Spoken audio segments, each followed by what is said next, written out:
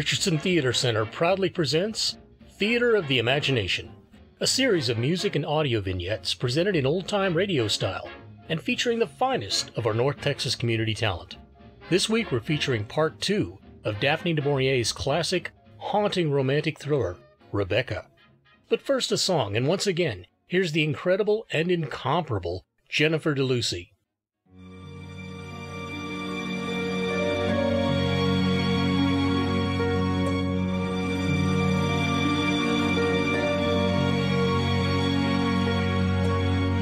And now the purple dusk of twilight time steals across the meadows of my heart.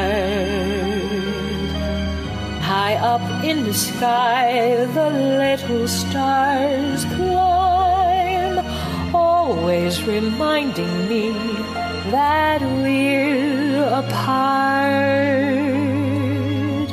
You wander down the lane and far away, leaving me a song that will not die.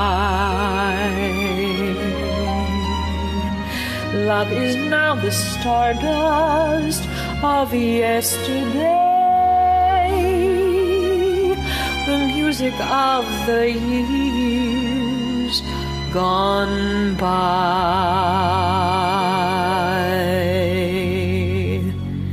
Sometimes I wonder why I spend the lonely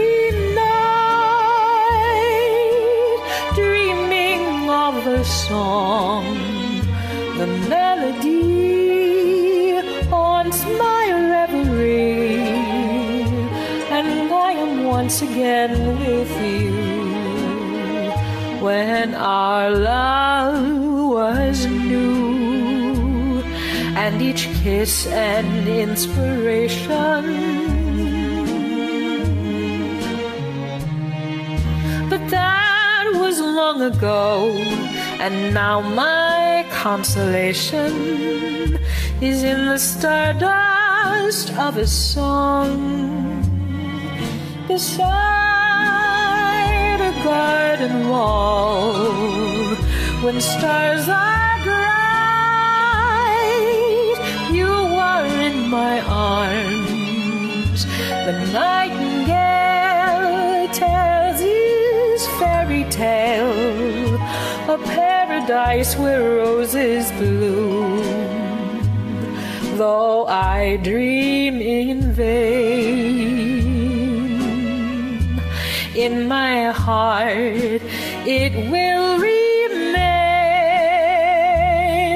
my stardust melody, the memory of love.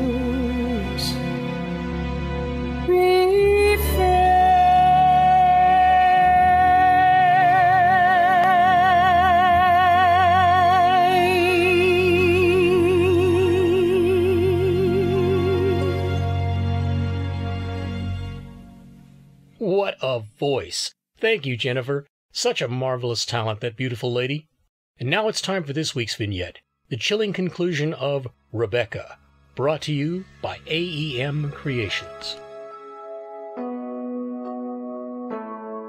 What's your vision?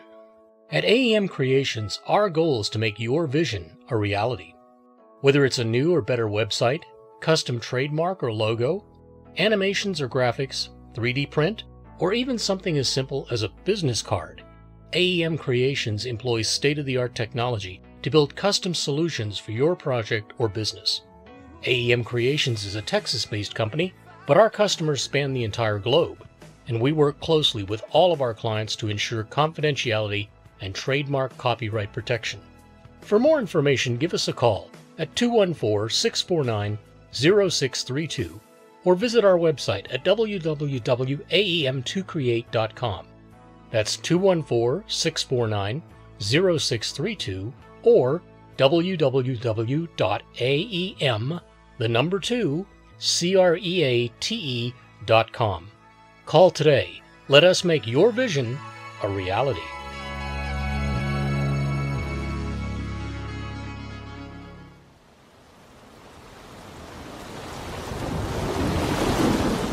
The lonely British moors, the jagged Cornish coast, the cold and angry sea.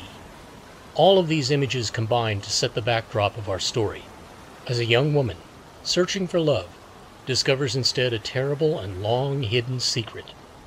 This is Daphne du Maurier's classic mystery, Rebecca.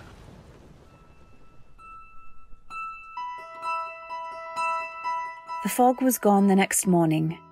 The day dawned bright and glorious.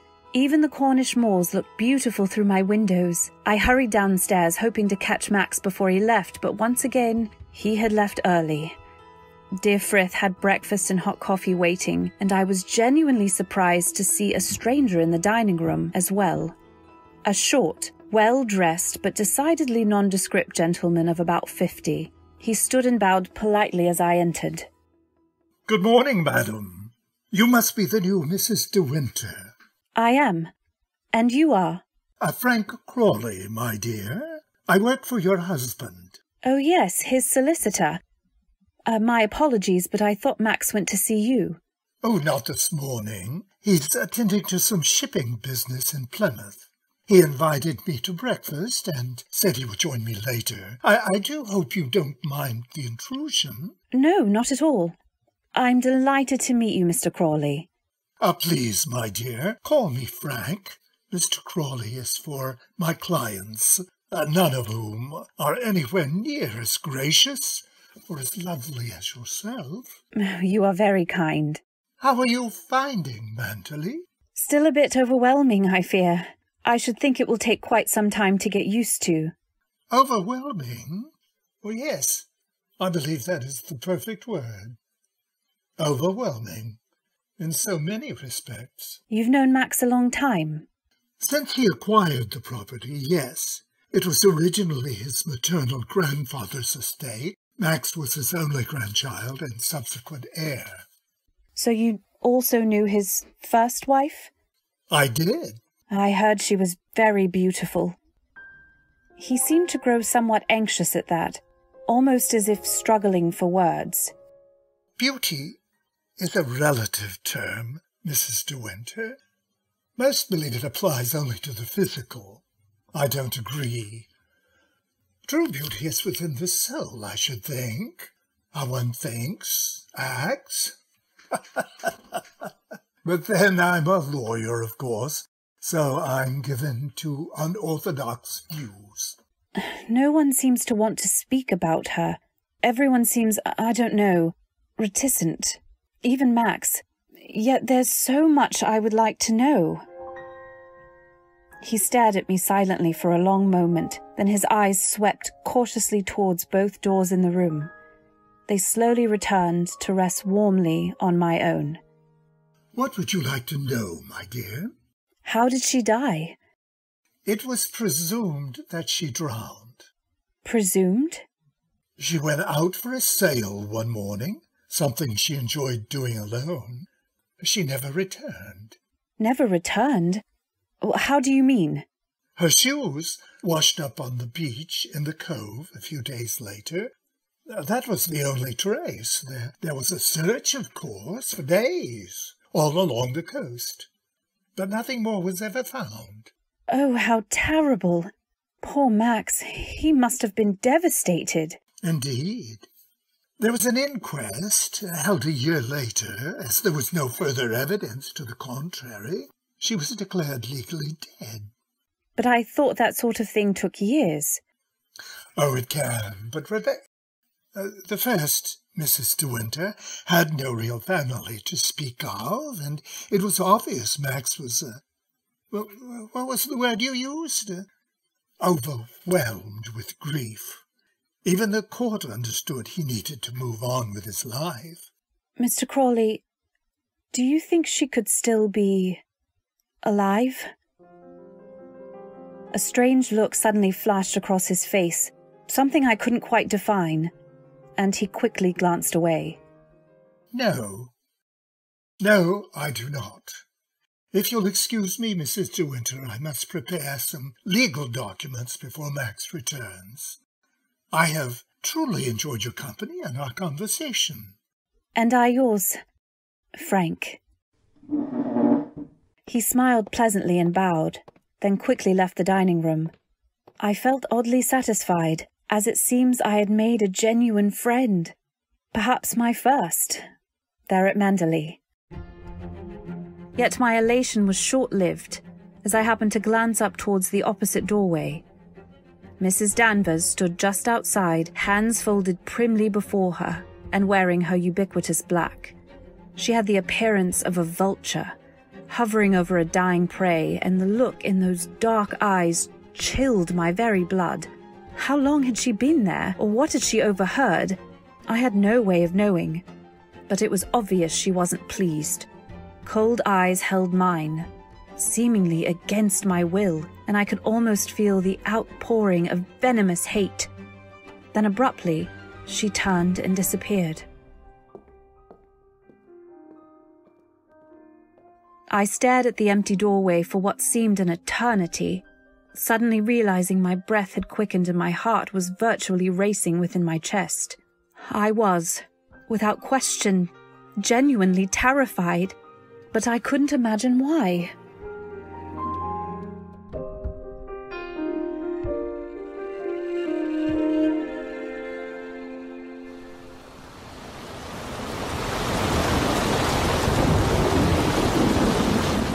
The weather turned cold, almost bitterly so, and dark. A fresh storm seemed to blow in from the bay almost every morning. Even within the warm and comfortable walls of Manderley, I could hear the rumble of the sea, low and sullen, as if nature itself was angered. Or perhaps it was actually trying to warn me of a different storm that would soon be coming. While I heeded Max's request to stay away from the cove, I could not forget that filthy shack on the beach, nor could I forget the dark, lost look in his eyes, or the hatred in Mrs. Danvers. I actually saw very little of Mrs. Danvers over the next few days. It was as if she had made a point to avoid me, appearing only when she needed my intervention for some little servant dispute or another. And even when she only spoke in short clipped sentences, tersely whispering, "Yes, madam," or "No, madam," and then quickly disappearing to another part of the house. Yet never before flashing another one of those vitriolic glares that shook my very soul. I knew I should have mentioned it to Max, but I knew he would only have said I was imagining things, and perhaps I was. And yet...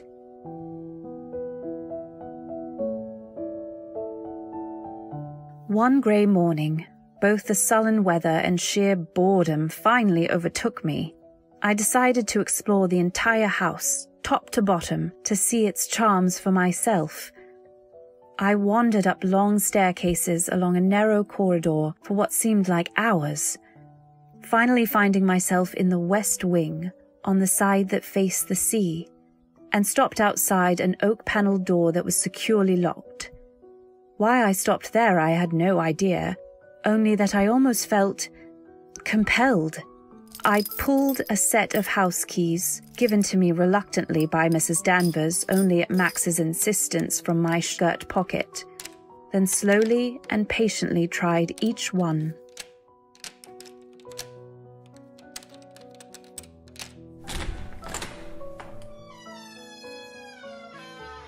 The room I cautiously entered was large, musty, and forbiddingly dark. I fumbled briefly for the light switch. A single table lamp flickered on, but the dull light was enough to expose an elaborately furnished bedroom with a huge poster bed and eloquent tapestries that hung from ceiling to floor. The colours were subdued, yet pleasant, tasteful, and it was obvious it belonged to a woman. My eyes were suddenly drawn from the lush curtains to the wall above the fireplace and the huge, ornate portrait that hung there. It portrayed a dark-haired young woman, stunningly beautiful, wearing an exquisite gown and staring, seemingly straight at the viewer, with, dare I say it, a thin, almost cruel smile, as if she were privy to some sort of dark secret that she was delighted not to share.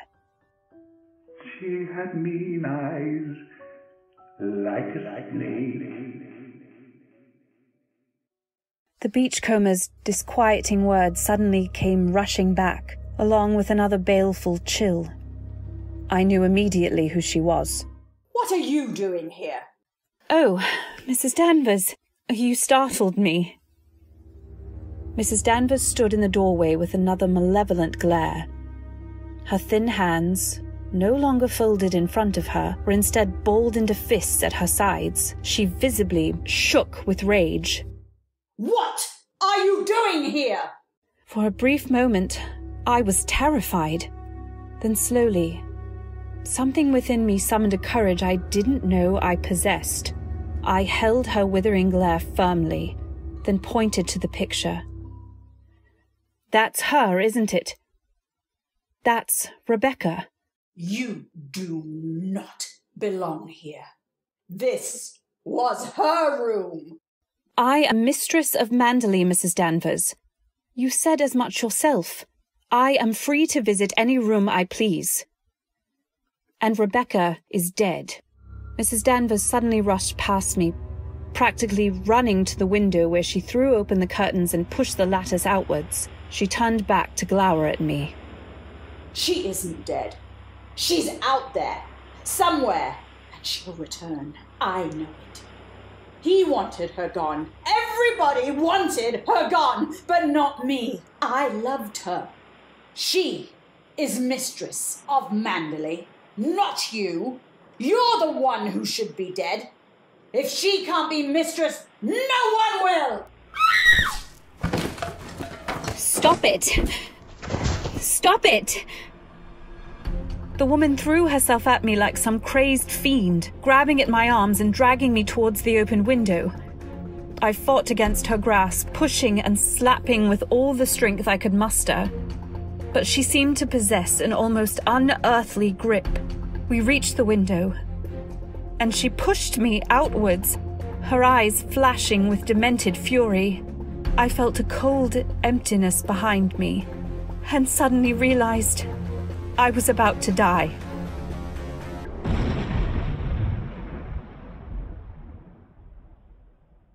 The grey darkness of the morning sky was suddenly lit by a bright flash, followed by the roar of an exploding rocket. Mrs. Danvers flinched and stumbled backwards, momentarily losing her grasp. I reached out and grabbed a porcelain vase from the table near the window and swung it as hard as I could at her head. She fell to the floor, unconscious, and it took me several anxious moments to slowly collect my wits.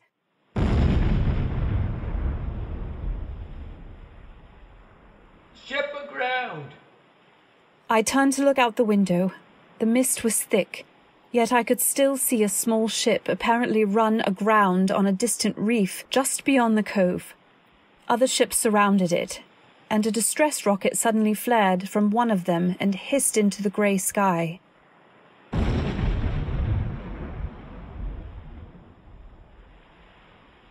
A small group of men had gathered on the beach below the window. They watched the ensuing drama intently. Ahoy! Ship aground!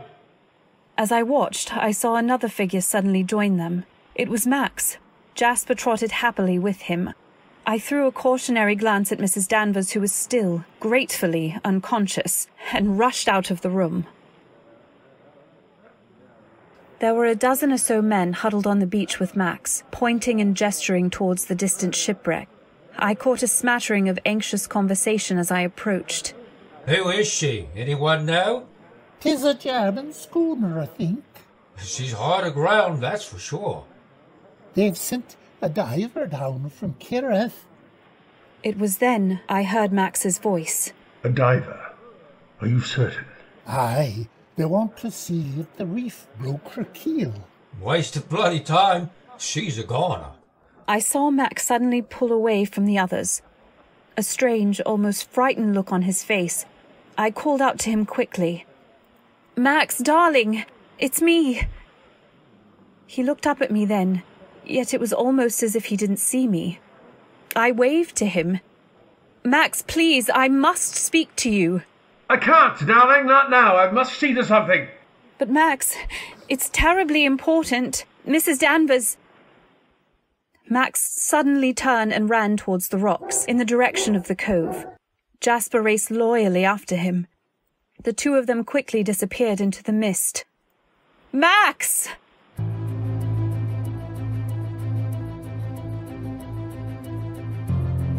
I hurried back to Manderley alone, anxious and uncertain as to what I would find waiting. I knew enough to leave Max to himself, though it troubled me as to why he ran. Why was he so frightened? And of what?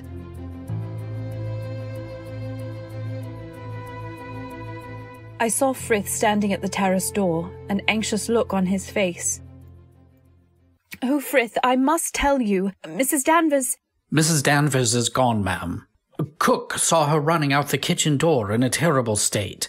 She was holding a bloody cloth to her head. Cook tried to ask what was wrong, but she kept running. Got into her car and sped away, Cook said.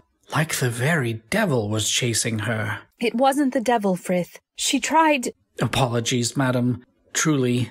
But there's an urgent matter you need to attend. Mr. Crawley is here, along with a naval officer. They're trying to find the master, said it's very important. Have you seen him?"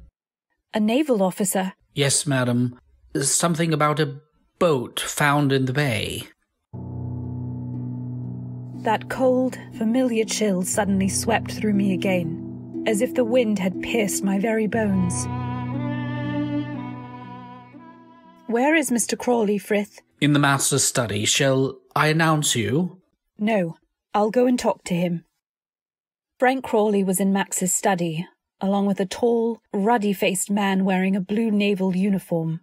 Frank smiled at me as I entered. Through the look on his face betrayed a tense anxiety. "Mrs. De Winter, how good to see you. This is Captain Searley of Her Majesty's Coast Guard." "Gentlemen, how can I help you this morning?" "We need to find Mr. De Winter, my dear. The captain has some, disturbing news." "I believe I saw Max going on the beach earlier. He had Jasper with him, so he may be going for a stroll. I should think he'll return soon." "May I ask as to the nature of this news?" The two of them glanced at each other hesitantly. Then I saw Frank quickly nod. Captain Searley forced a polite smile. "I'm afraid it isn't very pleasant, Mrs. De Winter." "I understand. Do go on." "One of our divers was inspecting that schooner that ran aground in the bay this morning. While he was down there, he came across something else, the hull of a little sailing boat. It had the name Rebecca painted on the side." "Rebecca?" "Yes, ma'am. The cabin door was tightly closed, as well as the portholes. The diver broke one of the windows with his torch and peered inside. There were skeletal remains inside." Dear God.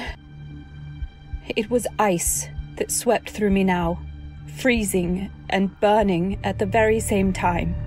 I could see those cold, evil eyes from Rebecca's portrait glaring into my soul, and it almost seemed as if I could somehow hear her laughing. "Now you see why we need to find Max, my dear." "Of course. My God, how horrible. After all this time." "If you know where we can find him, I'll go and fetch him myself." "Shall I come with you?" "No. I need to do this myself. Surely you understand." "Indeed, my dear. We'll wait here."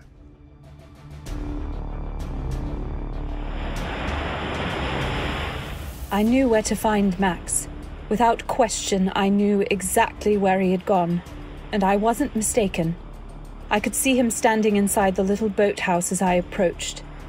He had his back to the door, standing with his hands at his sides and his shoulders drooped, as if the weight of the very world was upon them. Jasper lay curled up on a filthy cot with his exquisite bed sheets. He wagged his tail in greeting as I cautiously stepped inside. "Max, dearest?" "They found her, didn't they? They found Rebecca." He spoke without turning around as if he'd been expecting me. "How did you know that?" "As soon as I heard about the diver, I knew it was only a matter of time. Oh, God, I knew this day would come. I just knew it. I don't understand, Max. How did you know? He turned to face me, slowly. His face held a bitter, painful smile. We're not meant for happiness, you and I. I should have realized that before I forced you to marry me. Oh, you didn't force me, darling. I love you. Why would you say such a thing? Besides, why does it matter? They've merely found her body, that's all. Now the courts can actually close the books on her drowning. She didn't drown. What? Rebecca didn't drown. I killed her. I felt myself stumbling backwards, to the point of having to reach out to catch the door frame before I could fall. He hadn't really said that, had he? Max, what did you say? I said I killed Rebecca. Right here. In this very boathouse. But how? Why? I strangled her. Because she was a witch. An unfaithful, lying, selfish, treacherous witch. But I thought you loved her. I did love her. But she didn't love me. She never loved me. She loved Manderley, the wealth, the status, everything that came with it. I learned very soon after our marriage there was no love in Rebecca's heart. This boathouse was her purlieu, her love nest. She would come here with men she would meet at social gatherings, or God knows where else. I had no idea, of course. When I asked where she had been for so long, she would just say that she'd been sailing. She so loved to sail. How did you find out? Ben. I ran across him one day here on the beach. Poor old bugger told me the same thing he told you. He hadn't seen anything, he hadn't told anyone, didn't want to go to an asylum. So one day I followed her. I watched her come here from the rocks. Watched as a man I never saw before followed her inside. I waited until he'd left. Then I confronted her. What did she say? She laughed. She threw her head back and just laughed, as if it was the grandest joke she could ever play. She said I was nothing to her. Nothing. Just a source of wealth. She said she knew I would never divorce her because of the shame it would cause. Would you? I don't know. I never had reason to think about it. I never had time to think about it. She just kept laughing. And I lost control. I grabbed her by the throat and I started to shake her. I shook her hard. I didn't mean to kill her, I swear before God. I just couldn't stand the laughing. I couldn't stand the laughing.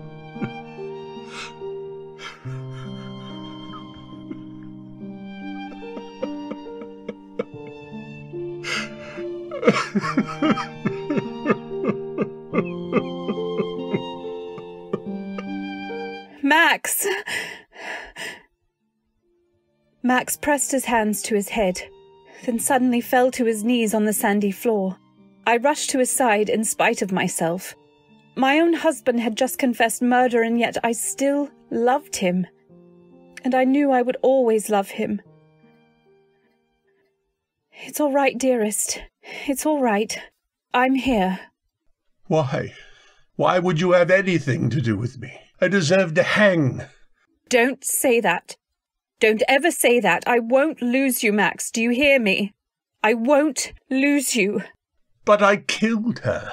Don't you understand? When I realized she was dead, I panicked. I put her body aboard her boat and then sank it in the bay. I didn't know what else to do. It was an accident, Max, that's all. Just an accident. But I always knew she'd come back. I always knew she'd find a way to win. She hasn't won anything. Max, does anyone else know? Frank, Frith, any of the servants? I don't think so. I've never said anything to anyone else. I think Mrs. Danvers may have had her suspicions, but... Mrs. Danvers tried to kill me. What? I found Rebecca's room and went inside. Mrs. Danvers found me there and didn't like it.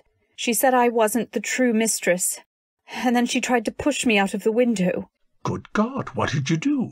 I struck her over the head with a vase. I thought I might have killed her, but Frith told me she left in a panic. Good riddance. The woman was a bloody parasite. She worshipped the ground Rebecca walked on. I think she might have even known about her liaisons, but never said anything. Dearest, I have to go and tell them. No! Max, listen to me. You don't have to tell anyone anything. Confessing now won't help. Rebecca will still be dead. You'll be dead once they hang you, and I'll be alone. Don't you understand? I don't care about Manderley, the wealth, the status, none of it. I care about you, Max. Just you. But, darling, I can't... Hush. Please, Max, for God's sakes, hush. I will never betray you, ever. We will grow old together, and both take the secret to our graves. You can love a man who killed. I can love a man who loves me.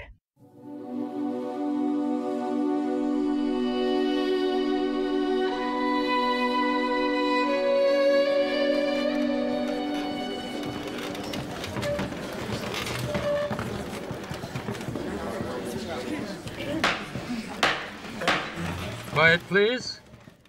Gentlemen of the jury, as this inquest is essentially a formality, I would ask if you have made any determination that there is any evidence that might challenge the original ruling. No, Your Honour.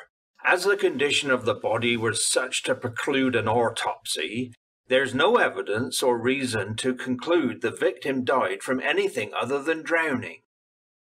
We find that the death of Rebecca de Winter was, as already determined, simply a tragic accident. Thank you, gentlemen.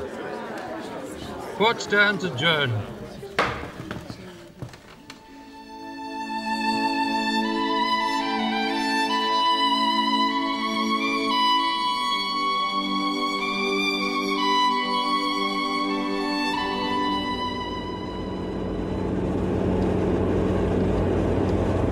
It was almost dark when we started back to Manderley. Max held my hand in his as we drove. We didn't speak for a long time. In truth, there was nothing more to be said, and we both knew we would never speak of it again. I smiled at him and squeezed his hand gently. How are you feeling, dearest? I don't know. Relieved, I suppose. Darling, would you... Would I what, Max? Would you be terribly upset if we were to leave Manderley? Leave? And go where? Anywhere. France, Italy. Does it really matter? In all honesty, Max, I think I would be happier somewhere else. I think you would as well. As long as it isn't America. Amen to that. My God, what's that? I followed Max's puzzled scowl. Ahead of us, just beyond the rolling hills of the moor, the evening sky was aglow with a bright orange light. You mean the sunset? Can't be the sunset. We're heading east. Perhaps the northern lights? But then, that's only in the winter. The look on Max's face grew taut with genuine horror. He turned to look at me. It's not the northern lights. It's Manderley. We crested the last hill and finally saw it. The whole of Manderley was ablaze. The flames leapt into the night sky like evil, probing fingers consuming the entire mansion swiftly, hungrily. There would soon be nothing left but ashes. Max drew as close as he could, given the heat of the flames. That's when we saw Frith and the other servants huddled together near the path that led to the cove. No doubt shielded by the wind that was blowing briskly from the sea, a wind that only served to fan the mansion fires higher. Jasper suddenly came bounding towards us when he saw us get out of the car. Master de Winter, here we are. Frith, thank God. Is everyone safe? Yes, sir. All accounted for. Frith, what's happened? It was Mrs. Danvers, sir. What? Mrs. Danvers? Yes, sir. She came back to Manderley this afternoon while you were gone. She was raving, sir, like a proper lunatic, screaming about murder and treachery and the like. None of it made sense, sir. We tried to calm her, but she was bloody well deranged, if you'll pardon me. Then what happened? She grabbed an oil lamp from the kitchen and ran upstairs, then locked herself in. In where? Damn it, man, what happened? She locked herself in the first Mrs. De Winter's old room, sir. Next thing you knew, we smelled smoke, and the whole house was on fire. Where is she now, Frith? Mrs. Danvers, I mean.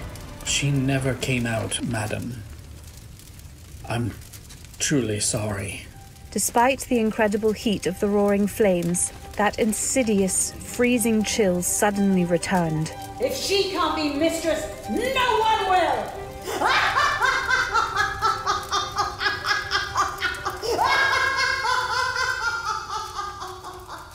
Good God. Max slowly put his arms around me and pulled me close, and we stood there together and watched, silently, as Manderley burned to the ground.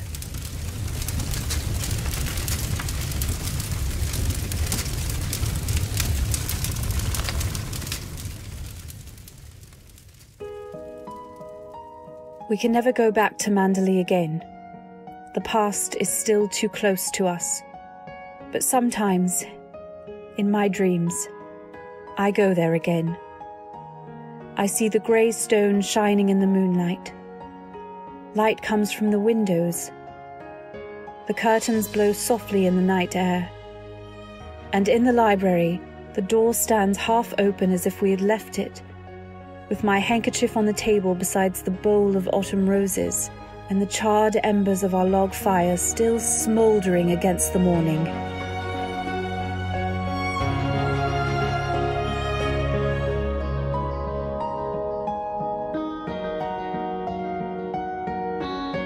That's our show for this week. Join us again next time for another installment of RTC's Theater of the Imagination. Be sure to visit our Facebook and YouTube pages for previous episodes, and feel free to comment and especially like in support. And please, consider donating on our webpage, www.richardsontheatrecentre, spelled TheatreCentre.net. Help us keep community theater thriving.